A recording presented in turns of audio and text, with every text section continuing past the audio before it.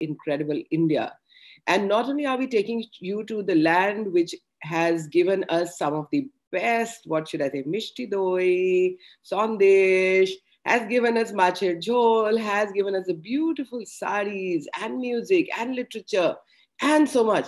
But very importantly for today's topic, it has also given us people who defended and fought for the freedom of our country from the colonial rule in the times that were before 1947.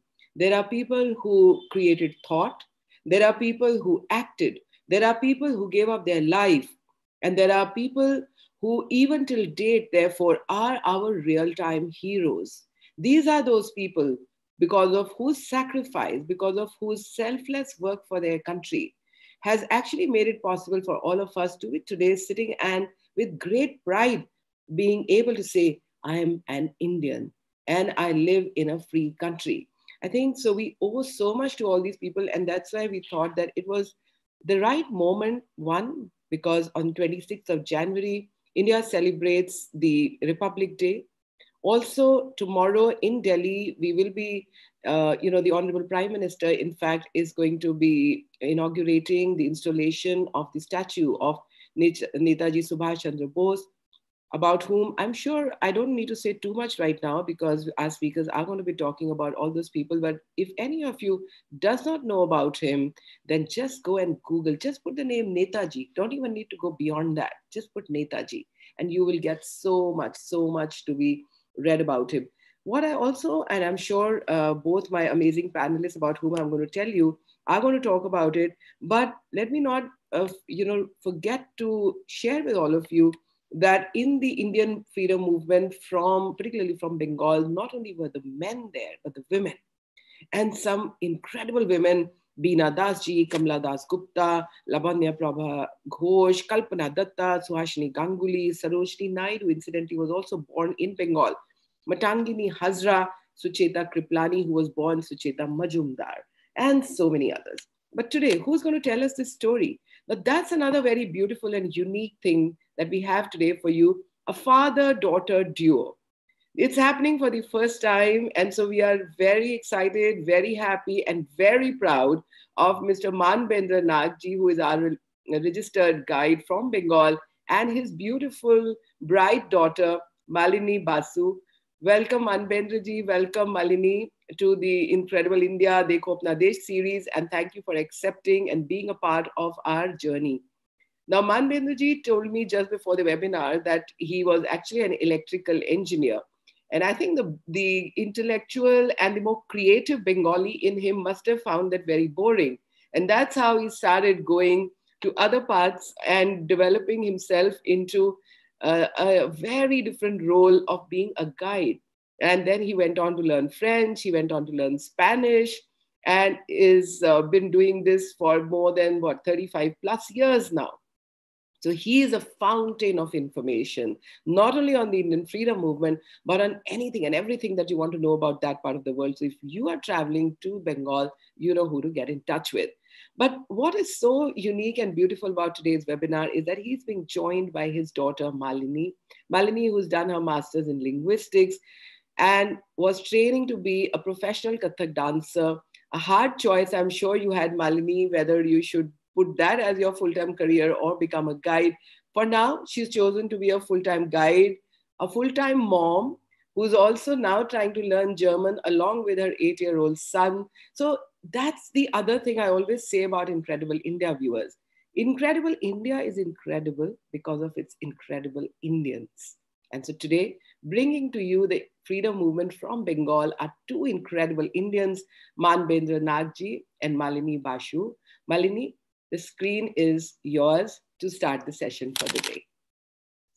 Thank you. Namaste and welcome all. I am Malini Basu and I convey my heartiest thanks to Government of India Tourism, to Mrs. Brar, Dr. Ajay Singh and all the others for giving us the opportunity in celebrating the spirit of Azadi Ki Amrit Mahotsav. And our topic today is the role of Bengal in Indian freedom movement. So I would invite my dad and our senior guide, Mr. Manobendra Nag, to please enlighten us on the subject. Malini, just for a minute before we go, I am going to invite our other very special, co-partner and a journey which we are doing together, Dr. Pankaj. I can see her on screen. So Dr. Pankaj is the Secretary General for the Association of Indian Universities. And we've been collaborating with them in bringing these webinars to the young minds of India, to the students of universities of India, which is where our present and our future lies. So I'm quickly going to ask Dr. Pankaj to come in for a couple of minutes before we move on to Baba. Okay, thank you, Ravinderji. Thank you very much. And also thanks to Ministry of Tourism for continuing this series on a very, very regular basis. You all know that Association of Indian Universities, which is a association of about 870 universities, we thought that once I met Mrs. Barar in a program, and we thought that many of our youngsters, like you know that we have 3.7 crore students in our higher education system. So many of our youngsters do not know about the rich cultural heritage of India. They don't know so many places, I mean, because it is Ministry of Tourism, कि कौन-कौन सी जगहें हमारे देश में देखने की हैं, क्या हमारी स्टोरी है, कैसे फ्रीडम मिली, किस-किस स्टेट का क्या योगदान रहा हमारी फ्रीडम में. तो हमें लगा हमारे यंगस्टर्स को ये पता होना चाहिए कि कैसे-कैसे इंडिया धीरे-धीरे आगे बढ़ता हुआ आज हम आज़ादी का अमृत महोत्सव मना रहे हैं. 75 साल हमारी आज़ादी को पूरे हो रहे हैं.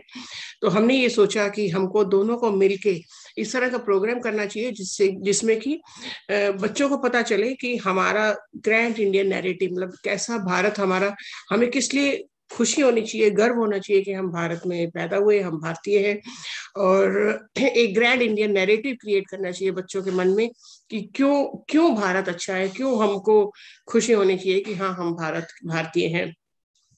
इसीलिए हमने ये सीरीज क्रिएट की, और इसमें ये भी एक अट्रैक्शन डाला. इस सीरीज के बाद एक क्विज होगा, और उस क्विज के जो विनर्स होंगे उनको बड़े अच्छे प्राइजेस मिलेंगे. और जो 12 की 12 क्विजेस, क्योंकि ये 1 साल का प्रोग्राम है, तो 12 की 12 क्विजेस जो बच्चा पूरा कर लेगा उसको ग्रैंड प्राइज मिलेगा. शुरू के 3 prices ministry of tourism sponsor करेगा. पिछले जो हमारे शुरू के जो विजेता थे उनको मिनिस्ट्री ऑफ टूरिज्म लेके भी गया एक नॉर्थ ईस्ट के विजिट पे, and that was very much appreciated by the students. So all our students from the universities, they went for this visit, and it was very good visit, and they were very appreciative of the visit. So yet another episode कि बंगाल का क्या role है Indian freedom movement में. हमारे बहुत सारे, आपने देखा नेताजी की तस्वीर आपको बिल्कुल सामने दिखाई दे रही है, कि बंगाल का क्या रोल था हमारी इंडिया की फ्रीडम मूवमेंट पे. उसके ऊपर आज का एपिसोड है. तो I request all the participants कि इसको ध्यान से देखिए, सुनिए, और इस जो पूरा एपिसोड है इसके ऊपर ही बेस्ड एक क्विज आपको बाद में मिलेगा करने को. और उस क्विज को जब आप करेंगे तो आप ढेरों इनाम पाने के हकदार तो होंगे ही होंगे, but that is a by product. The main reason is that you should know about the rich cultural heritage of India, about the freedom movement of India. So thank you, Ravinderji. Thanks to Ministry of Tourism for initiating this and for doing it on a very regular basis. Thank you very much. Thank you, Dr. Pankaj. So, Manbendra ji, अब आप हमें सुनाइए बंगाल की कहानी. So, I must thank my Government of India Tourism Department, to Madam Bard, Dr. Ajay Singh, and Mrs. Mukushi Nashkar, and other officials of Government of India Tourism Department. And I'm very fortunate to speak on this topic, the role of Bengal in Indian freedom movement. And this topic is such a vast topic, so I don't know how to cover all the facts and all the great people who have sacrificed their life for the movement of freedom struggle of India. This is a very vast subject.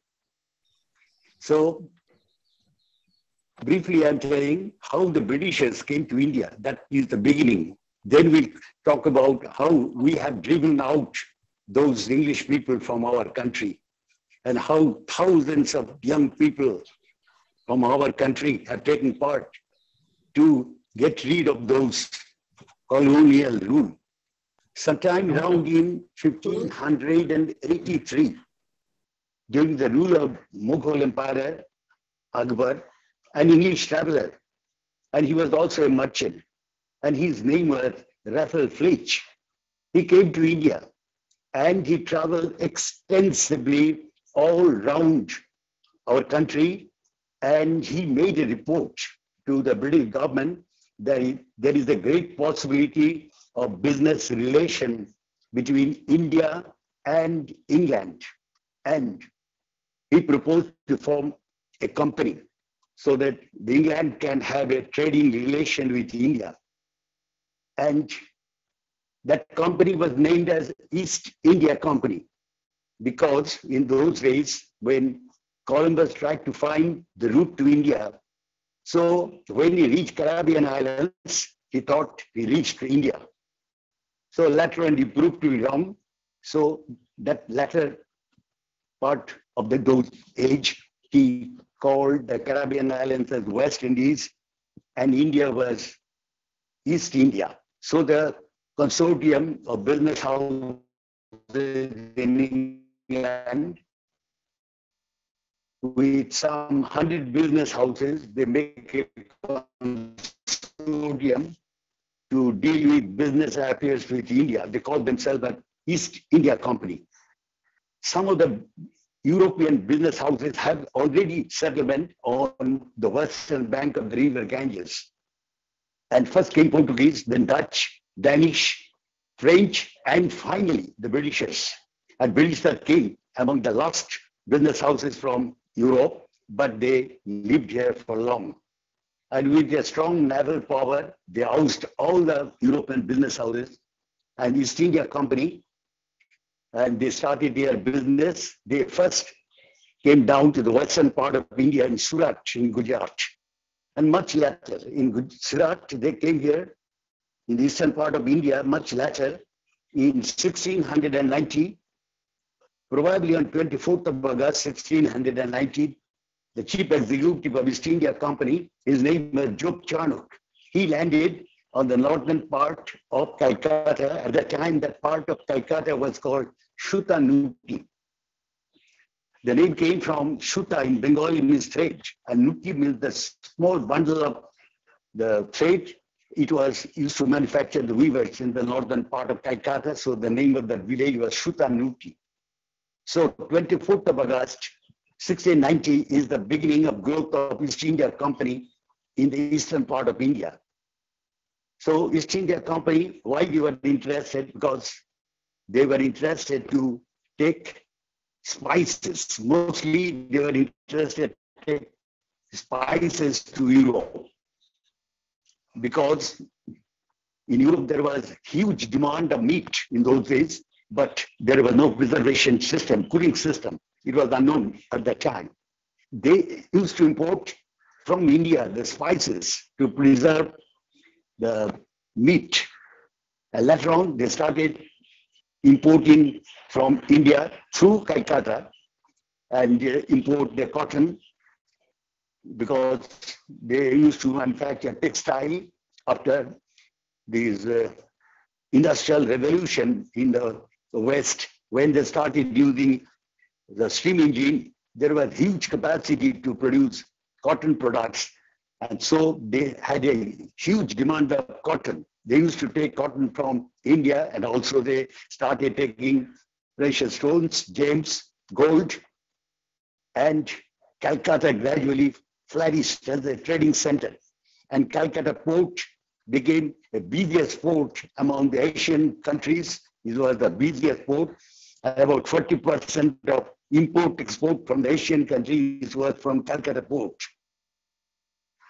So till 1692, 1756, the East India Company was simply a trader. But in 1756, a conflict started between our Bengal ruler, Nawab Shirazdullah. He was the representative of the Mughals in Delhi and in Bengal. This Nawab Shirazdullah was the Nawab. And when I am mentioning Bengal, we must not forget Bengal at the time was not West Bengal. The eastern part of Bengal, presently Bangladesh, then Bihar, Orissa, it was Bengal presidency. So whenever I will mention Bengal, that means the Bengal presidency. The present West Bengal, Bangladesh, Assam and Orissa is Bengal. So the conflict started between the East India Company because the East India Company, without having permission from the Nawab Shirazdullah, they built a fort and they named that fort as Fort William. And sometimes they used to give shelter to the criminals from the capital of Bengal at that time was Murshidabad. From Murshidabad, they used to come and take shelter inside the fort. That annoyed the young Nawab of Bengal, Shirazdullah. He succeeded his maternal grandfather, Alibordi Khan. At that time, he was a young man of 22 years. He just sat on the throne of Bengal. That annoyed him, and he brought his a huge force with 50,000 soldiers, with elephants, with cavalry, with cannon, and completely demolished the fort built by East India Company. And there is a story goes, I will refer it as the Black Hole Tragedy of Calcutta.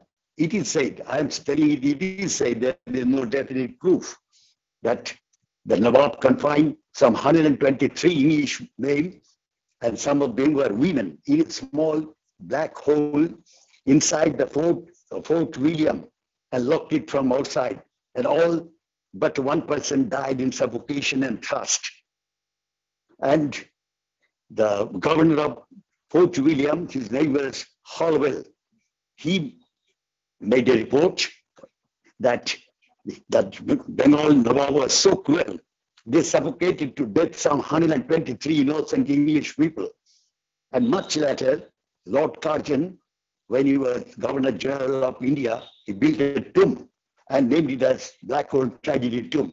It was erected at the heart of the city of Calcutta. I am referring it because much later in 1940, Netaji Subhash Chandra Bose, the greatest freedom fighter India has ever produced, he protested. It is based on a false story that it is impossible to put 123 people in a small room inside the fort. How it is possible? So I will mention in details this story when I will talk about Netaji Subhash Chandra Bose. Round in Bengal gradually became a very important trading center. Calcutta and Bengal was at the time was a very rich state. This part of India was a very rich in all respects. So the Britishers decided to make many of the educational institutions around Calcutta because it was very expensive to bring the British clerks and writers. नाग साहब आपका ना आवाज They नाग साहब decided to train the Indian people. नाग साहब आपका voice break कर रहा है आप एक बारी अपनी इंटरनेट कनेक्शन देख लीजिए as a junior clerk in East India Company. So in Calcutta, hello. नाग साहब आपका ना वॉइस ब्रेक कर रहा है आप एक बारी अपना इंटरनेट कनेक्शन चेक कर लीजिए कि the East India Company started. It is okay here. It is showing okay. Somehow the voice is breaking while okay. Now it is better. You can listen now. It's better. It is better now. Okay. But still there's a lot of garble somehow. Okay, now many of the educational institutions in Calcutta started. It is not that Britishers wanted to make India as a developed country. Their intention was to produce some clerks and writers.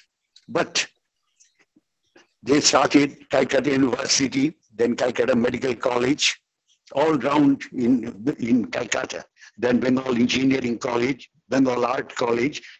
But these give them a boomerang as they produce many intellectuals in Calcutta and round, and also in Dhaka, the present capital of Bangladesh. These intellectuals started agitation against the Britishers, and they started demand, we want independence. So finally, in 1857, there was a revolt started in Barakpur. That was the first garrison made by the Britishers near Calcutta. It is 16 kilometers north of Calcutta, the garrison at Barakpur. One young soldier, his name was Mangal Pandey. He was in the regiment of 34th Regiment of Bengal Native Regiment. And Mangal Pandey's leadership, that Indian soldiers took arms against the Britishers. And finally, it was the India's first war of independence. British historian called it a mutiny, but Indian historian called that war of independence in 1857, headed by a young soldier, Mangal Pandey. And that revolt spread in other parts of India, in Jhansi, in Kanpur, in Lucknow, in Delhi, in Lahore. At a time, Indian soldiers revolted against Britishers. And the British East India Company felt it is uncontrollable by a business house to control the huge country like India.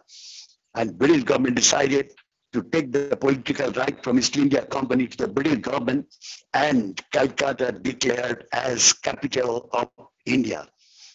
So within few years, Calcutta became the most beautiful city in India and second most beautiful city in the whole of British Empire, next to London.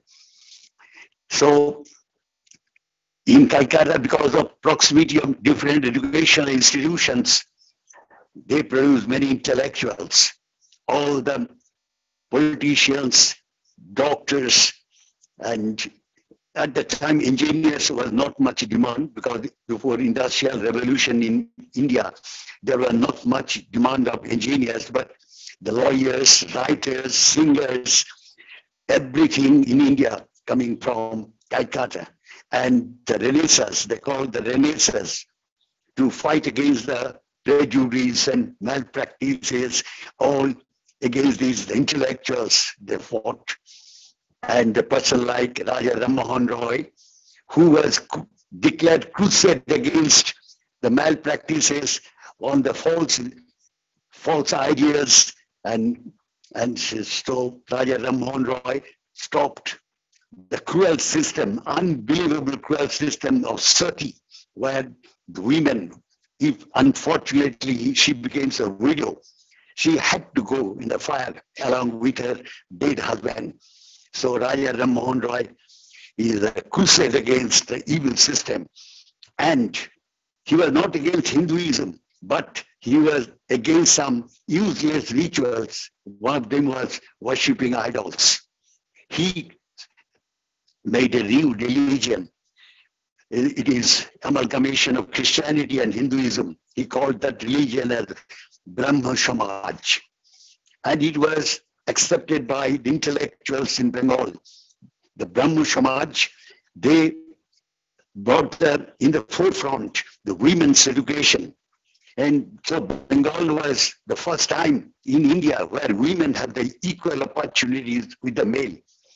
And Bengali women doctors, lawyers, writers, singers started coming because of Raja Ram Mohan Roy, who initiated the Brahma Samaj. He was heavily supported by Keshav Chandra Sen, another luminary who supported, and Rabindranath Tagore's grandfather, Prince Dwarkanath Tagore. He was the most successful businessman of that time who started the shipping business, and he also followed up Raja Ram Mohan Roy. At the time, Ishwar Chandra Vidyasagar, his photo you can see in the screen, he was a great social reformer. In those days, the women were not allowed to go to school even, and widow remarriage was forbidden. And Ishwar Chandra Vidyasagar, he's an unbelievable, courageous man. He fought against the whole powerful people in the upper class in the society of India to introduce the widow remarriage and girls' education. his mission was to start girls' school. And he was the founder of Sanskrit College in Calcutta to revive the Sanskrit, the old language. So from Renaissance of that called the Renaissance of Bengal, that bring to light. So to talk about, there are many luminaries. Now I will request Malini, you just speak about something, another great personality from Bengal, Rishi Aurobindo Ghosh. Over to Malini.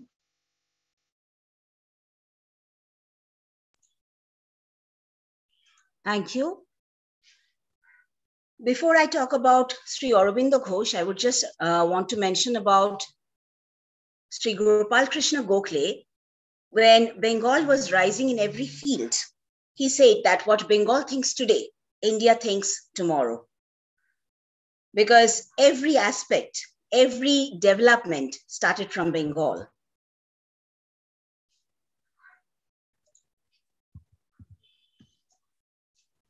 Sri Aurobindo Ghosh was a very brilliant and talented man, perhaps ever born in the field of philosophy in India.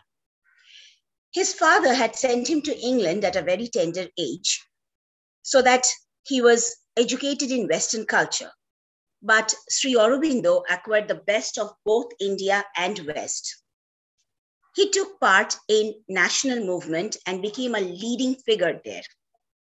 He used to write fearless analytical articles for the English newspaper Vande Mataram. In his publications, Sri Aurobindo tried to convey the message of Swaraj, or freedom from the British rule. He took part when Bengal was about to be partitioned in 1905. He led lots of protests against the partition movement. Sri Aurobindo was charged in the Alipur bomb case and was sentenced to jail. He spent one solitary year in solitary confinement in the central jail in Calcutta. While in jail, he practiced pranayam and studied Indian philosophy, as well as religion in great details. He decided to give up active politics after his stint in jail and devoted himself to spiritualism. Apart from Life Divine, which is his best known work, he had also written several other books, one of which was Tales of Prison Life. He first went to Chandannagar, the French colony in Bengal, and then later he went to Pondicherry and he set up an ashram there. The partition of Bengal by Lord Curzon in 1905 led to a general outburst of revolt, which favored the rise of extremist party and the great nationalist movement. The British tried several severe repressive measures to control the agitations, but the element of violent revolutionary action grew in Bengal as a result of these strong repressive measures. Bengal was at its peak of nationalist movement at the dawn of 19th century, which eventually emerged as a formidable threat to the British Raj. To curb this nationalist movement, the British decided to divide Bengal, a move vehemently opposed by various leaders of the time, including Rabindranath Tagore, the national poet of India, and one of his songs, Jana Gana Mana, was later adopted as the national anthem of India. The plan was to divide the Hindu majority region of West Bengal, Bihar, and Orissa from Muslim-dominated areas of Assam and Sylhet. The British government passed the Order of Partition in August 1905, which came into effect in October 16th of the same year. However, the date fell on the month of Shravan, when the festival of Raksha Bandhan was celebrated by the Hindu community. Tagore deftly used the concept of brotherhood, togetherness, and the thread of protection as a medium of protest against the British partition policy by showing a picture of unity among the two communities. Following Tagore's call, hundreds of Hindus and Muslims in Kolkata, Dhaka, and Sylhet came out in large number to tie Rakhi threads as a symbol of unity.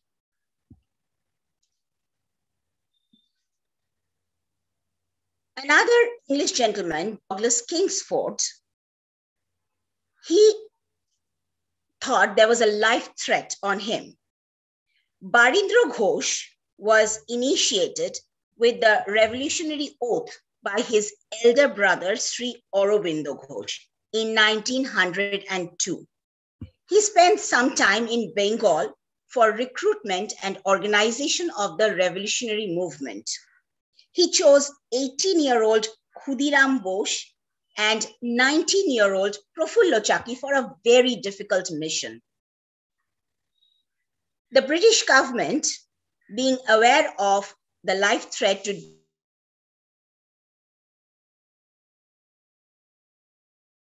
to Muzaffarpur, a very remote area in Bihar, for protection of his life. Khudiram and Prafullo Chaki reached Muzaffarpur and kept very close watch on the daily routine of Kingsford. What time he left his house, what time he went to the club, when he came back, and so forth. On the evening of 30th of April, they positioned themselves beside a tree across Kingsford's house and waited for him to return from his club as usual in a carriage. At about 8:30 in the evening, the carriage appeared. Khudiram wasted no time. He ran up and hurled the bomb into the carriage. There was a loud burst, and the young boys fled the scene thinking that the mission was accomplished. But they were unaware that the occupants of the bombed carriage were in fact two English women. Kingsford had been in a similar carriage just behind them and was thus saved. The police commissioner called an emergency meeting in the aftermath of the bombing and carried out simultaneous raids in Calcutta at several locations and arrested around 20 suspects, including Sri Aurobindo, who was believed to be their leader. Khudiram and Prafullo went their own way to escape capture. Khudiram had walked 25 miles and he reached a station called Waini. He wanted to have some water after walking such a long distance, so he stopped at a tea stall to ask for some water. Two police constables noticed the young man with dirty feet, so they came around and caught him. Khudiram, being a small, thin little boy, could not escape from their clutches. They searched the young boy and found 2 revolvers, 37 rounds of ammunition, some money, and a railway map on him. Khudiram was immediately handcuffed and arrested, and then he was produced in front of the magistrate. He took full responsibility of the assassination. He did not want to blame anybody except himself because he was unaware that Prafullo had already died by that time. Prafullo Chaki had shot himself to death in order to escape the police. Prafullo's body was brought and was told to Khudiram to identify the body. Khudiram did identify the body, but the police was not satisfied. So they cut off the head of Prafullo Chaki and sent it to Kolkata to be identified. Khudiram was sentenced to death. He was hanged when he was only 18 years old, but he went to the gallows with a smile on his face and a very erect backbone because he died with the dream of a free India. I would now request Mr. Nag, my dad, to continue talking about another greatest revolutionary from Bengal, Subhash Chandra Bose. Yes, I must speak about Netaji Subhash Chandra Bose, the greatest freedom fighter ever born in India. Yes, ma'am. I think if Baba removes the earphone, the voice might be better because your voice is absolutely clear. But when he's speaking, we are getting a little garbled voice. Don't remove the earphone. I think it'll help. Okay. So, I must speak about Netaji Subhash Chandra Bose. Madam, it is better now? Yes. Okay. So, Netaji Subhash Chandra Bose, He is the greatest freedom fighter ever born in our country, whom Mahatma Gandhi called the patriot of the patriot, whom Rabindranath Tagore called Deshanayak, means the leader of the country. And his soldiers in Azad Hind Fauj, INA, called him Netaji. So Subhash Chandra Bose, it is well known as Netaji Subhash Chandra Bose. His life was an unbelievable, courageous man. Netaji Subhash Chandra Bose, born in Cuttack, and he had his schooling in Cuttack, and his father was a leading advocate, lawyer, both in Cuttack High Court and Calcutta High Court. And his father was an ardent follower of Britishers.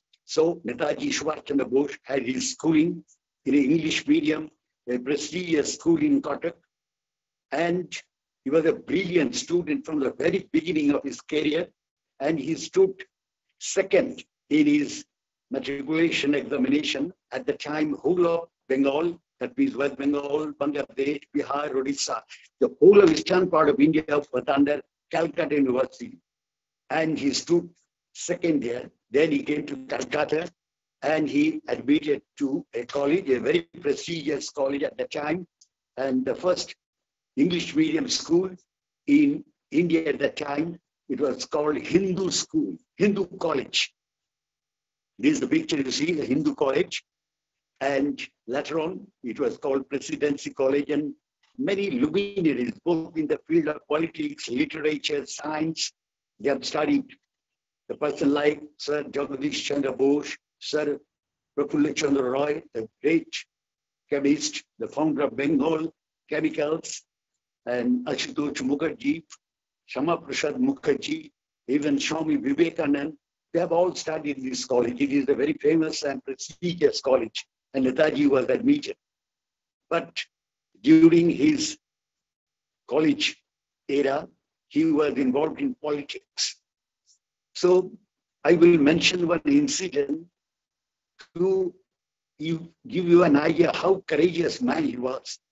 Once, when he was a student in undergraduate level, one English professor, Professor Rotel, and he was criticizing in front of the students about the Indian women, that they are prejudiced, they have no education, they don't know what is happening around the world, they are ignorant, like this. Very insulting words they are using against the Indian women. And Netaji, a young man of 22 years, first he protested, "Sir, without knowing the great sacrifice by our mother, by our sister, don't criticize. But you know, and then you can tell something." But the Englishman continued his criticizing of the Indian women, because he thought, because he is an Englishman, he has the right to speak anything against Indian. And Netaji, the spirited young man, could not resist himself. He jumped on the dais and gave a mighty blow at the face of the English professor. And Netaji was rusticated. He was driven out of the college, and he was not allowed to continue his studies in any college under Calcutta University. At that time, the Vice Chancellor of Calcutta University was Sir Ashutosh Mukherjee, a great nationalist leader too. He got the news that a brilliant boy had been driven out of the college, and he arranged to continue his education in another college that was not under the Britishers, that was under Scottish missionaries. And Netaji, most of the time, he was involved in student leadership politics. Hardly any get time to study, but still he was such a brilliant boy. He stood first in his BA exam. Then his father wanted to send him to England to qualify for Indian civil service. At the time, it was a lucrative job. Janaki Nath Bose, his father. But Netaji was not willing. His dream was different. So he got the advice of his elder brother. So he went to England, but in his very first attempt, he was qualified at ICS, Indian civil service. That was the lucrative job under Britishers. Then he decided to come back to India, but refused to accept any job under Britishers. Immediately, he joined Indian National Congress under the leadership of Mahatma Gandhi. Because of his brilliant ideas and his mature political ideas and his wonderful power to deliver a lecture, anything and everything, it was to see India's freedom. So Mahatma Gandhi elected him as the youngest president of Indian National Congress. But very soon he had difference in opinion with Mahatma Gandhi. Mahatma Gandhi's policy of non-cooperation and without using firearms, India will achieve independence. But Netaji said, no, unless we fight against Britishers, it will take another 100 years to achieve our independence.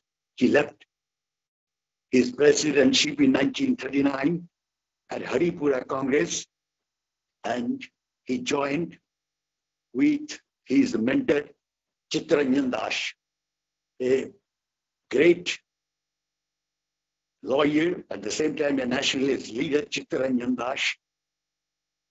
He had also was a follower of Mahatma Gandhi. But by that time, there was an incident in Chirichora in Madhya district in Bihar, where the protest, Indian people protest against the atrocities of British police, and they ransacked and burnt the total police station and killed more than 40 policemen in the police station. That annoyed Mahatma Gandhi. In spite of my instruction not to take arms, not to be involved in any violence, why you have gone for violence against the Britishers? So he declared, I am withdrawing the non-cooperation movement against Britishers. And Chittaranjan Das in Bengal and Motilal Nehru, and they decided to quit Indian National Congress and they formed Swaraj Party. And Netaji joined under the leadership of Chittaranjan Das in Swaraj Party. And Swaraj Party had a landslide victory in municipal corporation in Calcutta. And Netaji was elected the chief executive officer of Calcutta Corporation. But very soon, Britishers made some false allegation against Britishers that he is the conspirator against the British government. So he was sent to Mandala jail in Burma. That time it was also a British colony. And he was confined to jail along with Chittaranjan Das in Mandala jail for 3 years. And Netaji said, that is the best part of my life. I got 3 years time to study and to write books.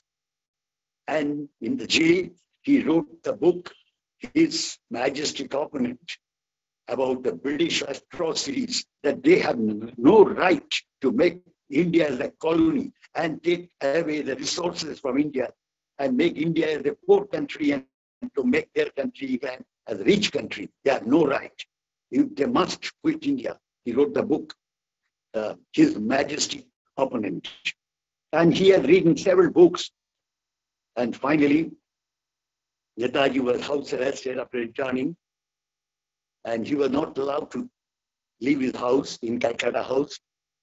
And one day, it was in 1941, Netaji pretended to be sick, and he has the idea to quit India, to leave India, and to fight against the British from outside India.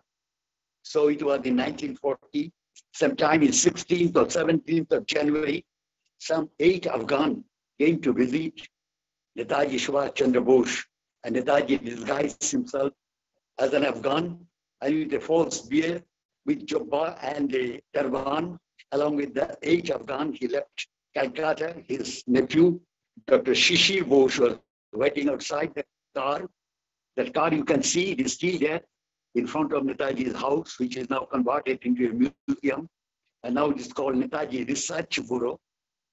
And along with the car, driven by his nephew Shishir Bose, in the first lap of his journey towards Berlin, Netaji left Calcutta, and by Grand Trunk Road, he went to Bihar, Gumo. From there, he took a train to Delhi, Kalka Mail, and went to Afghanistan, Peshawar. From there, he took a flight to Moscow. He had an idea to take help from Lenin because in the Second World War, he said that this is the best opportunity to achieve our independence because England is now in trouble. There are many enemies. This is the best opportunity. We have to take this opportunity. So he went to Moscow to seek help from Lenin, and then he went to Berlin to seek help from Nazi Hitler.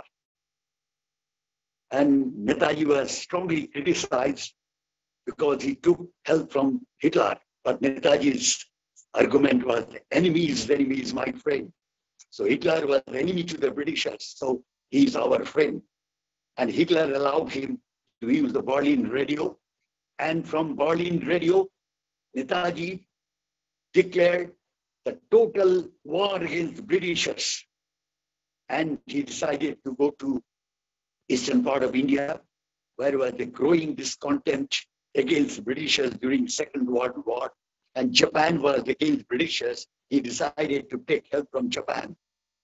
And with the submarine from Berlin, he started his journey towards Tokyo, and it took 2.5 months in submarine. And the midway, he changed his submarine from German submarine to Japanese submarine. So you can imagine what a person he was, what a courageous man he was.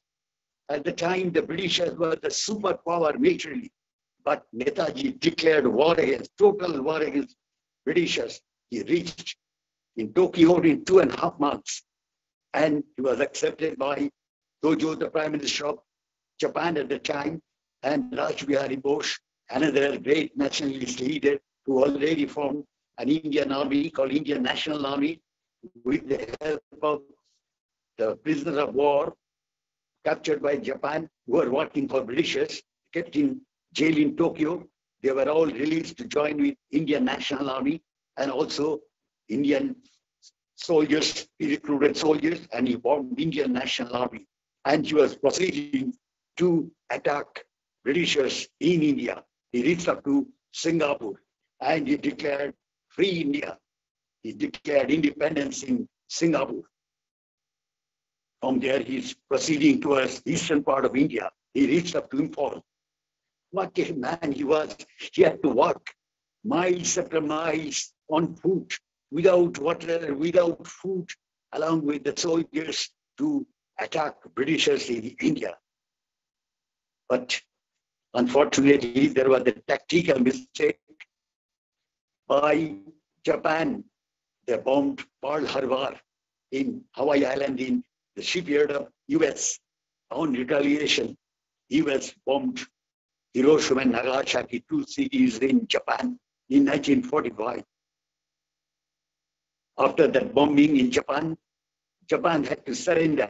It was totally shattered. Japan was totally shattered, and he had to, that the Second World War came to an end. But suddenly in 1945, the greatest freedom fighter, the great patriot, Netaji Subhash Chandra Bose, disappeared. Still it is a mystery how Netaji died, or how, if he is alive, where he has been. There is no clue.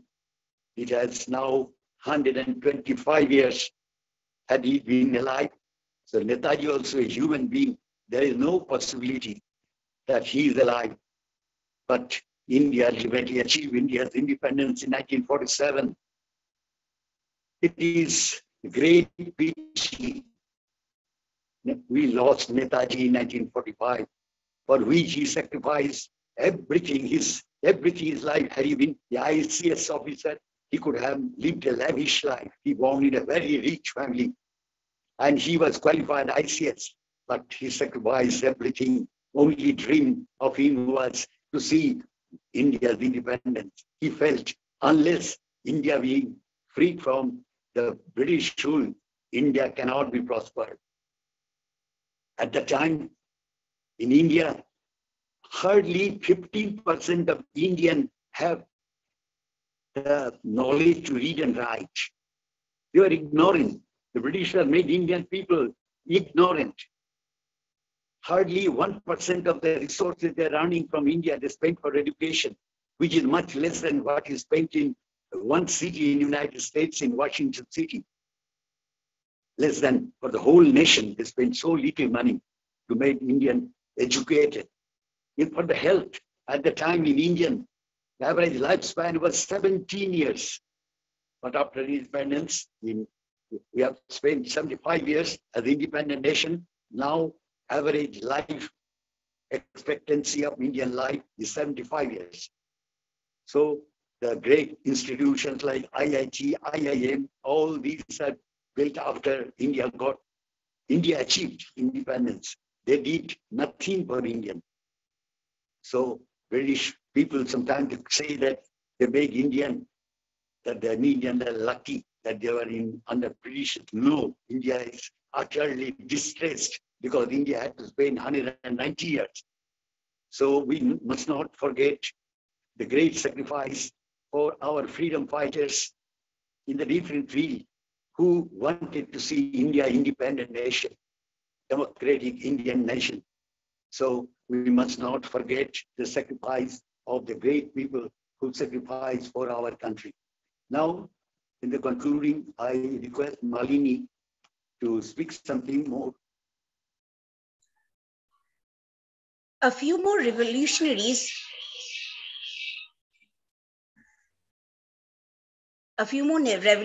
must also be named. Can you please turn off the mic there, Baba? Can you please turn off the mic? It's echoing here.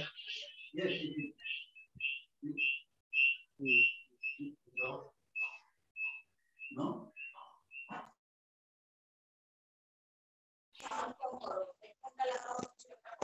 Okay. Okay. So I'll just continue talking about some more revolutionaries from Bengal. Lala Lajpat Rai, Bal Gangadhar Tilak, and Bipin Chandra Pal, the famous trio popularly known as Lal Bal Pal, were advocates of Swadeshi movement. Amongst them, Bipin Chandra Pal from Bengal was called the father of revolutionary thoughts in India. He became a major leader of the Indian National Congress. Sri Aurobindo Ghosh and Pal were recognized as the chief components of new national movement revolving around the ideas of Purna Swaraj, Swadeshi, national education. 19 in Calcutta, the capital of British rule in India, was buzzing with activity as usual.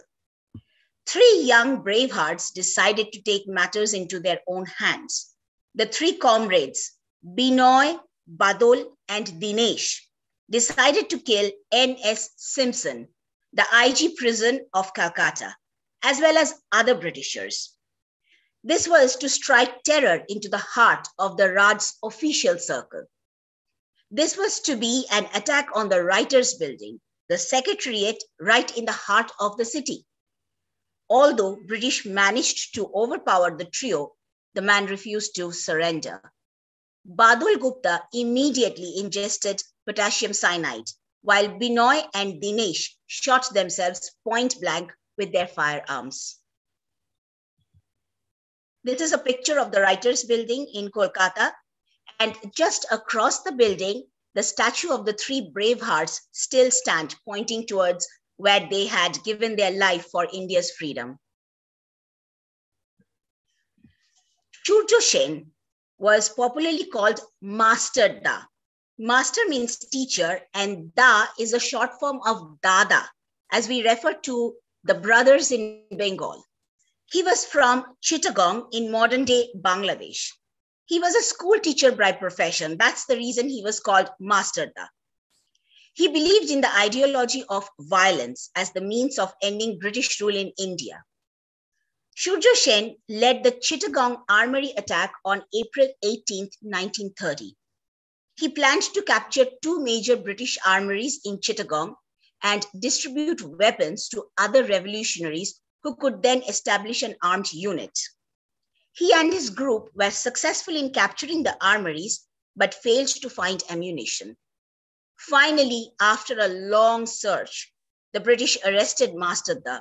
He was brutally tortured before he was hanged on January 12, 1934. He gave his life crying out the call of war, Vande Mataram.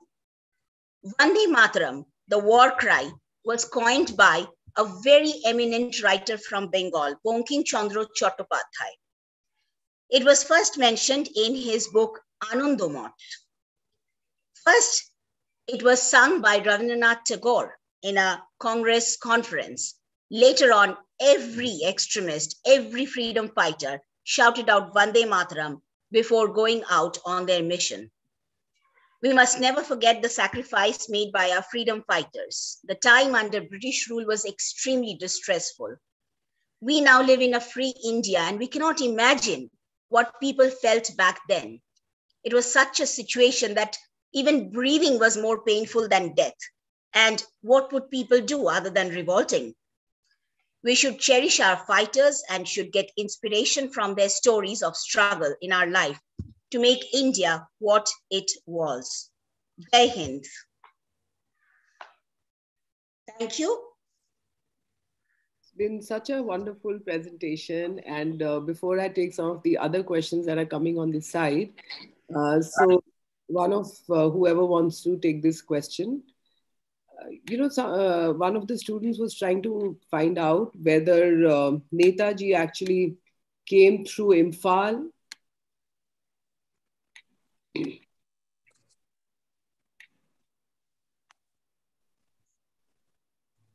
Malini? Something has gone wrong with Baba's connection, so he has joined me from the same place. No, that's fine. That's perfect. That's actually very nice to see both father-daughter together.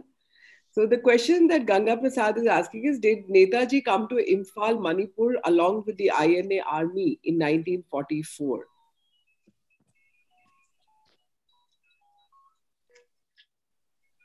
Yes, ma'am. They came from Singapore to the eastern part of India, okay, and reached up to Imphal. And there was the debacle. So many of the soldiers were injured, and Netaji was so sensitive person, though he was the general of his INA. He was simply shed his tear for his soldiers. He was so compassionate. Then nobody knows it. Then he went to Japan for preparation, the fresh attack. Suddenly, most probably in Tahigu airport, there was a plane crash, but it is not sure whether he was in that aircraft. After that, there was no trace of Netaji. It is still a mystery whether he died in the plane crash or he went somewhere. Nobody knows anything, no clue. Okay. Ma'am, if you allow me, I want to speak just a few words on this point. Please go ahead. Actually, we had a webinar already, the Kohima War Memorial. For your tomorrow, we gave our today. When you go back to home, tell about us. So it was a webinar, wonderful webinar, and that's about INA of Subhash Chandra Bose and the British Indian Army. So at Kohima, there was one of the toughest war of the the Second World War history, where one side there was a British Indian Army and the second side INA with help of Japanese forces. In history, they believe that it was a war between Allied and the Axis forces, but being a researcher in Indian history, I can tell you, I can tell my audience that it was a war between Subhash Chandra Bose and his army, Azad Hind Fauj, and British Indian Army. And it was the toughest war. In that war, you can imagine it was started in April and in June. So almost 3 months that war continued. And one thing is a very important, when the Japanese and the INA, they lost that battle. And the Japanese commander asked the Subhash Chandra Bose you must leave from here. We are giving you the safe passage and you back to Japan. But the Subhash Chandra Bose, what he mentioned there, until or unless my sisters are here. Because in Subhash Chandra Bose army, in Azad Hind Fauj army, there was the Mahila battalion was there. And the name of that battalion was Maharani Lakshmi Bai Battalion.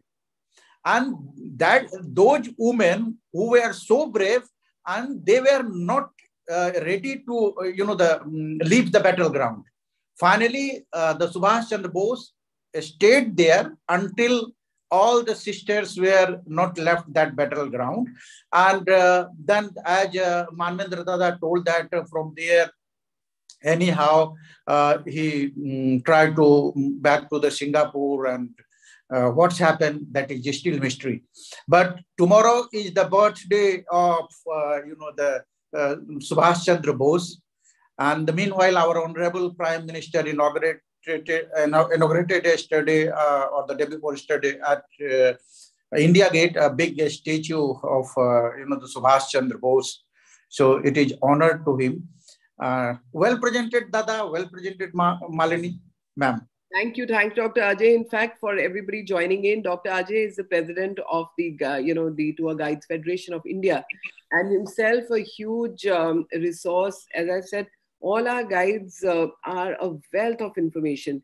Now, talking of the Kohima War Cemetery, in fact, I'm afraid we totally forgot. We should have shown the students today all the fun that the children had when they went with us to Kohima in the end of November. But next time, we will definitely remember to show you a beautiful presentation that was made by the students themselves out of that program.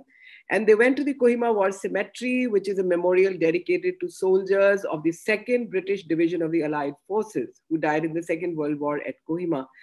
Talking of war memorials, dear friends, I also want to share with you that in New Delhi, right in the heart of the capital, the National War Memorial has been erected. It was inaugurated by the Honorable Prime Minister on 25th February 2019.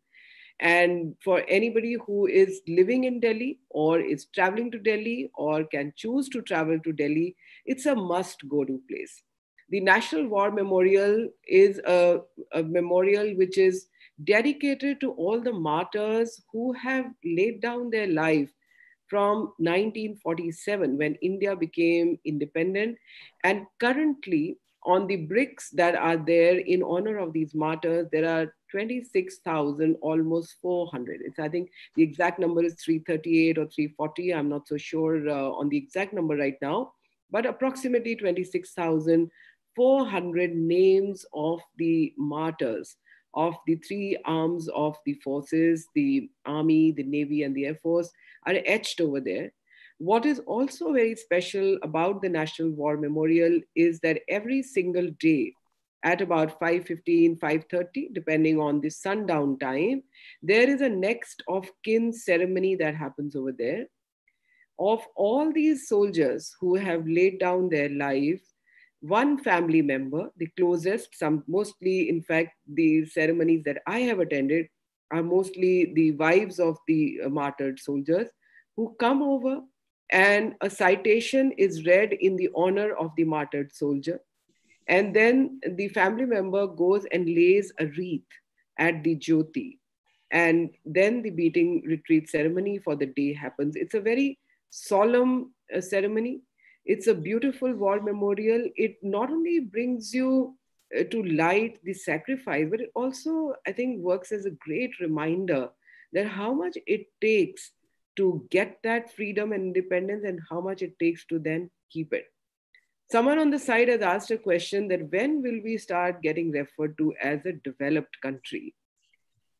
If we look at where we were and where the British left us to where we are, and how much progress in the last few years India has made today, 140 plus airports in the country, 2nd largest highways after the USA today, 6th best country today for medical tourism. The list can just go on and on. We all have to work together. And that's why when Dr. Pankaj and I met casually, in fact, over a dinner, And how this whole idea came and where we see the strength of this program is all of you students. It's your India. It's your India which you have to build. When you ask that question, you all have to work for it to make it into that developed country. For tourism, when we are asked what is our vision, yes, that is our vision. We have to be number one country. Currently, in the last 6 years, we have moved from rank 65th to 34th in 2019, just before COVID. All of you have to join hands to make it the number one country, not only in tourism, but in everything else also. That is actually the thought, the philosophy behind these programs. And I will, in fact, request at this point to Dr. Pankaj also to echo her sentiments about where we see this journey going. And then I'll tell you a little more about the quiz and how you should answer it to make sure that you are part of our trip when we go next time. Thank you, Ravinder ji. Very well said. Like, we always boast of the demographic dividend we have. Demographic dividend means because we are the youngest nation in the world, our average age is only 29 years, and you can compare it well with the, say, other countries. In China it is 37, Japan 45, Europe 37. So everybody is much, much older than us. So we are the youngest nation in the world, and youngest nation means we have a lot of advantage, which we call as demographic advantage. So all the students, somebody said that, why don't you speak in Hindi? So I'll continue in Hindi. तो जो हमारे युवा बच्चे हैं, जो students हैं, जो आज हमारे साथ जुड़े हुए हैं, इस पे आपके कंधों पे ही है कि भारत आगे कैसे बढ़ेगा, किस डायरेक्शन में बढ़ेगा, कितना बढ़ेगा. तो ये हमसे नहीं पूछना चाहिए, हमें आपसे पूछना चाहिए कि इंडिया को आगे कहाँ तक ले जाओगे, क्योंकि जिम्मेवारी आपकी है. और हम लोगों ने जितना कुछ कर सकते थे, हमारी जनरेशन ने हमने किया, आगे भी करेंगे. हमारे देश में चाहे हमारा पॉलिटिकल सिस्टम है, गवर्नेंस सिस्टम है, हमारा एजुकेशन सिस्टम है, सभी लोग अपनी अपनी तरफ से पूरी कोशिश कर रहे हैं. और आप सबकी भी जिम्मेवारी है कि पूरी कोशिश करें कि भारत को एक डेवलप्ड नेशन, भारत को नंबर 1, हम कहते हैं ना, अभी हम 5 ट्रिलियन इकोनॉमी की तरफ बढ़ रहे हैं, पर आने वाले समय में नंबर 1 और नंबर 2 देश हमारे देश को बनना है. और जिम्मेवारी हमारे युवाओं पे है, क्योंकि यू आर अवर फ्यूचर. आपके बिना हम अपने भविष्य की कल्पना ही नहीं कर सकते. तो you are our future, you are the one who will take India to the stands. I mean, when we were young, India बहुत पीछे था, धीरे धीरे आगे बढ़ा, अब और आगे बढ़ेगा. By the time will be almost very very old, तो will see a new India. हमारे माननीय प्रधानमंत्री जी ने भी एक नए देश की, नए इंडिया की, न्यू इंडिया की कल्पना की है. तो वो न्यू इंडिया कैसे बनेगा? आपसे बनेगा. तो इसलिए ये बहुत जरूरी है कि आप सब लोग एक नए इंडिया की तरफ बढ़े और अपने देश को बढ़ाएं. इसके साथ ही मैं रुपिंदर जी का एक बार फिर से धन्यवाद करती हूँ कि ये प्रोग्राम, मुझे ये प्रोग्राम खुद को बहुत अच्छा लगता है, क्योंकि मेरे लिए बहुत बड़ा लर्निंग एक्सपीरियंस होता है. आज जब मालिनी जी और नाथ जी जब ये सारा सुना रहे थे, तो मेरे लिए बहुत सारी चीजें नई नई थी जो मुझे भी नहीं पता थी. तो हर एक, मतलब हर उम्र में हम सीख ही सकते हैं, सीखते रहते हैं. We are always a student. Therefore it is very very important कि हमें सीखना चाहिए और अच्छी बातें सीखनी चाहिए, अच्छे प्रोग्राम्स देखने चाहिए. और इससे हमारी खुद का, मतलब दिमाग का विकास होगा. हम लोग आगे बढ़ने के बारे में सोचेंगे, आगे अपने आसपास वालों को आगे बढ़ने के लिए प्रेरित कर सकेंगे. तो thank you Nag ji and thank you Malini ji for a wonderful program. You did it very well and it was really interesting. कैसे खुदीराम बोस जी को फांसी हुई, कैसे वो चल के गए, well, everything was so interesting. Thank you very much for sharing it with all of us today. Thank you. बिल्कुल well said doctor Pankaj. In fact Khudiram की कहानी सुनकर एक्चुअली इंसान के रोंगटे खड़े होते हैं. 18 साल की इतनी कोमल आयु, जब अभी हम सोच भी नहीं रहे होते इन चीजों के बारे में. और आप ये देखें कि आज हम इसको पीछे की हिस्ट्री के रूप में पढ़ते हैं, तो हमें पता है कि हमें 1947 में आजादी मिली. जिस दिन वो ये त्याग दे रहे थे अपने जीवन का, उन्हें तो नहीं पता था, कोई तारीख तो नियुक्त नहीं थी, उन्हें ये आइडिया भी नहीं था कि आगे चल के कब उनको एक्चुअली वो रिजल्ट मिलेगा जहां के वो अपने देश को कहीं दूर से आसमान से देखेंगे, क्योंकि वो तो होंगे ही नहीं.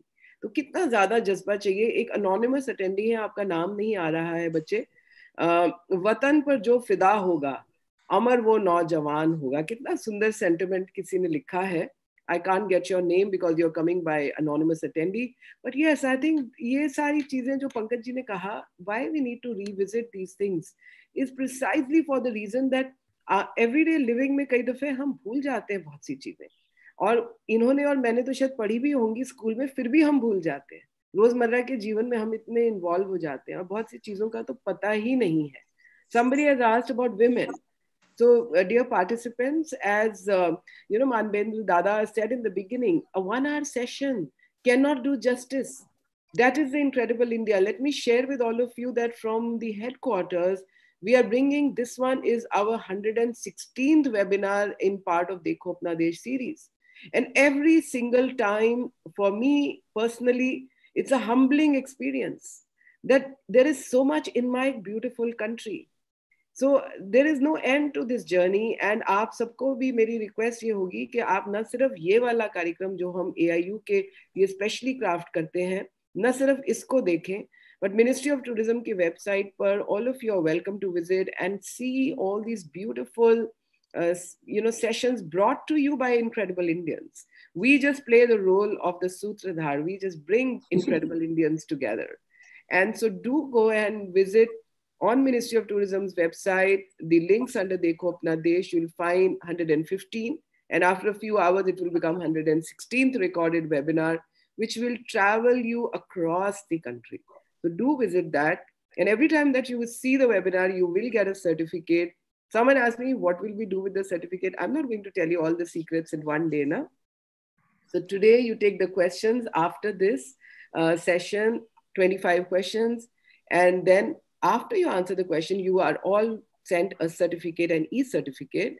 And after a few days, when Omicron is a little behind us, we will again be taking you all on a physical trip. There will be a lottery system out of which the best winners, the fastest answer-based winners, etc., the number of parameters that are used to pick the right winners. But keep answering, keep joining, keep spreading the word for Incredible India. And before I am going to end, I'm definitely going to request Malini and Dada to say a few words once again, and then we'll sign off and we'll tell you where we are taking you next time. Malini? Yes. Okay.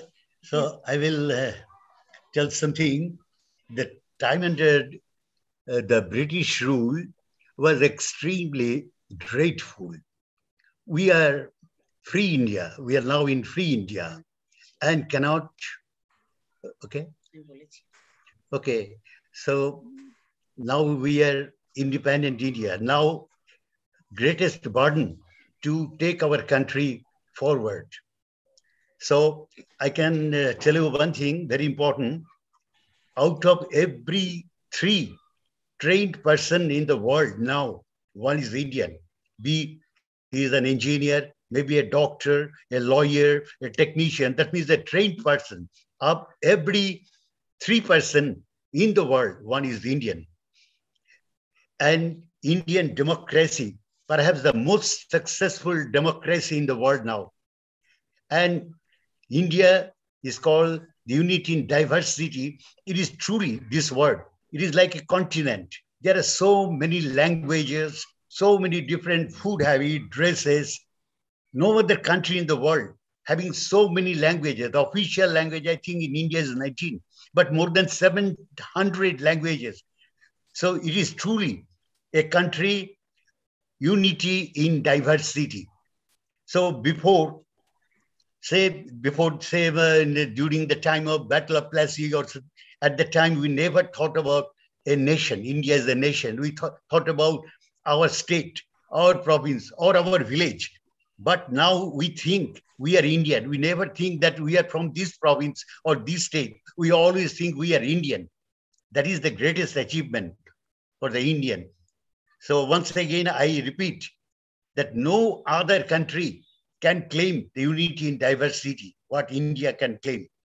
As regards tourism, India is approaching to be the #1 destination in the world in the tourist map. At the time of India's independence, there was nothing in the Indian constitution about tourism, no ministry, nothing. But now it is second most important industry in our country, tourism. It is next to engineering industry, because everything now we see it is manufactured in some industry. but second most important industry now, tourism, and it is called smokeless industry. There is no chance of pollution from this industry, and this industry only creates world peace. And now it is very easy to visit one country to another country because of tremendous development in transport and communication and transfer of knowledge, information. It is so easy. So we hope, and definitely we can claim that India will be #1 destination for tourism in near future. So thank you very much once again, Madam. Thank you all of you to give us a platform to express our ideas that we love India and long live India. Thank you very much. Thank you, Radha. Malini. तो all जो बच्चे देख रहे हैं दे were saying to से something in Hindi, तो सारे बच्चों को यही है कि हमारा जो कंट्री है ये बहुत ही बेहतरीन कंट्री है और हम सबको मिलके उसको और बेहतरीन बनाना है. ये सिर्फ गवर्नमेंट या इसको करना है उसको करना है ये नहीं करके खुद को करना है, ये सोच के हमको आगे बढ़ना है क्योंकि ये हमारा देश है. It's a great country. Thank you Malini. Priyatosh देव, आप हिस्सा थे ITM 2021 के, हमारे साथ थे नागालैंड में, and he is mentioning about the session being wonderful. Thank you. I wish I could bring some of you online right now and hear your comments, but we'll try and do that next time. We'll especially keep 10-15 minutes for our students to share their experiences with everyone else. But for now, all of you are wondering about the quiz. The quiz has come online. कोई log in नहीं कर पा रहा है तो बिल्कुल घबराइए मत. The quiz will be open till 10 p.m. in the night because there is suddenly a lot of rush, so sometimes you don't get it, but keep logging in. You'll surely get it. That's number one. The minute you finish answering the quiz, the certificate automatically gets generated. You can just download it on the phone through MyGov. It comes through, so not to worry on that. And for the winners who will actually go for physical programs with us later, we'll keep updating through Dr. Pankaj also and on our own handles also as to how and when will the physical events actually start. For now, everybody just has to keep safe, keep wearing your mask, keep doing your social distancing. Next week, if all of you have gotten inspired to watch Dekho Apna Desh, next week, 11 a.m. Saturday, we'll be taking you to southern part of our country, to Munnar. So come with us. We're going to take you to some beautiful green areas of Munnar, and maybe we'll have some coffee over there, or maybe we'll have some tea over there, or maybe we'll just pick some cardamom. I don't know what we'll do, but we definitely want you to join us in Munnar at 11 a.m. next Saturday. In the meantime, keep safe, keep healthy, take the next 6 hours to answer all the questions. Big round of thanks to the Tour Guide Federation of India, to Malini, to Dada, to Ajay ji, to Pankaj ji for bringing everything together, to NEGD for enabling it, to MyGov, to making sure that everybody gets this program, to my own team that works tirelessly, the children from the social media team, my team in the domestic offices that has been working tirelessly over the last few months, and most importantly, to all of you students. Please spread the word of Incredible India and wish you all a very happy Republic Day. Let's work to make the country stronger, better, and the #1 country in every sense in the world. Jai Hind. Jai Hind. Jai Hind.